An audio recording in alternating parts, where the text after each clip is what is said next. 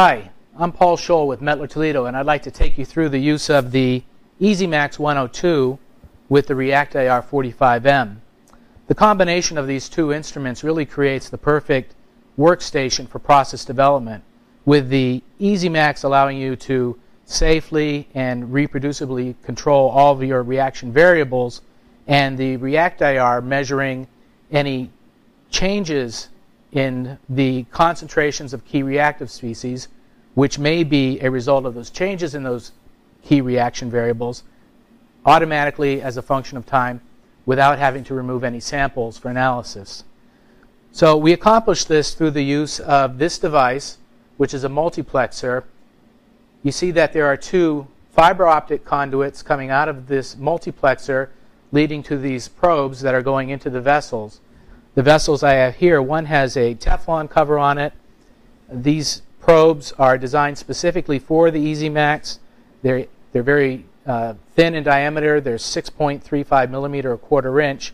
And you can see that there's an adapter here with the probe through the Teflon cover, and there's another adapter here, which is a glass adapter, which is going into a glass cover.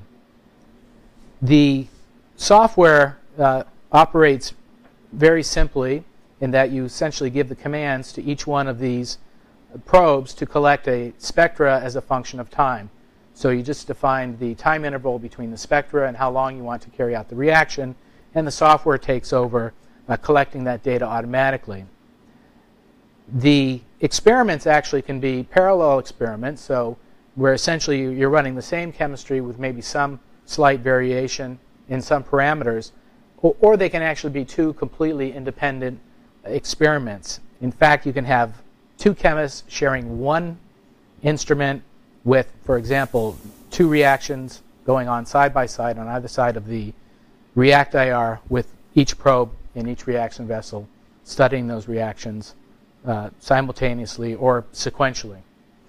The software is designed on the same platform. It's both software packages, the iControl software for EasyMax and EasyIR for ReactIR, are designed on the same platform, and they are completely interoperable.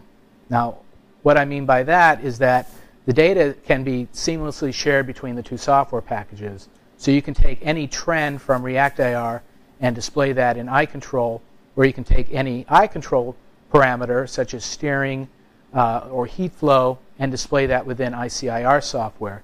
In fact, you can take it one step further, and you can actually control some actions, some unit operations of the EasyMax based on the data from the ReactIR, which could be something as simple as a relative concentration trend. It could be the results from a quantitative analysis that's ongoing in real time, or it could be some mathematical results from some math function that you're performing based on the infrared data.